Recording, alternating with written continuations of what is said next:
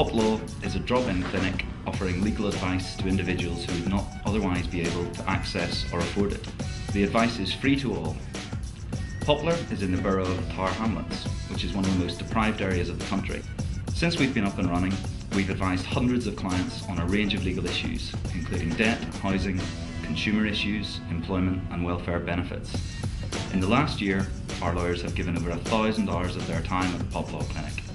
Volunteers come from across the firm, and the PopLaw team includes a cross-section of partners, solicitors and trainees.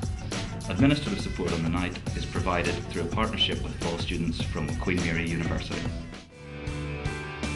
It's been a real privilege for us to be involved with the Whitechapel mission. It's actually been around for well over 100 years. They've been doing fantastic work in and around Whitechapel, working with the poor and homeless in that area.